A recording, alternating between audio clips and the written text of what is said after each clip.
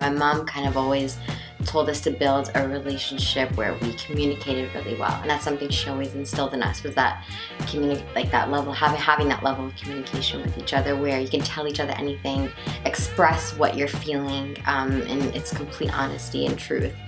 And the other thing too, I mean, she was such an advocate of unconditional love and what that was, and the way she showed that to myself and my father, like, it was just, you know, you're there no matter what. And to me, that's what true love is.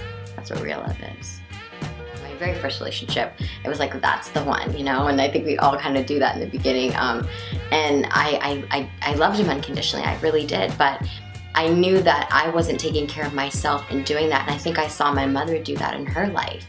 She took care of everyone else and gave everything of herself, and gave everything of herself to people before herself. And I think in a way, I watched her really deviate from who she wanted to be and what was important for her to grow as a person, what was important for her to heal some of her wounds that she was kind of developing and experiencing in her life. And after my first relationship, that's when I really realized, you know, love yourself first before you love anything else. And that's how you'll be able to show somebody how to love you in return. And I've done that. I took that time after that first relationship to really just get to know myself. And then I did it after the second and the third, you know, as I've gone on.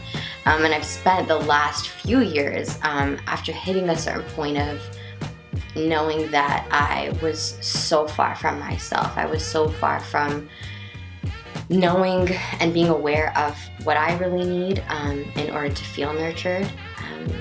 And that time was just so important to have that, to get to know myself and to love myself. So after my very first relationship, where I realized after I didn't really love myself as much as I should have, and I didn't really know myself, and I think that's really what led to its end.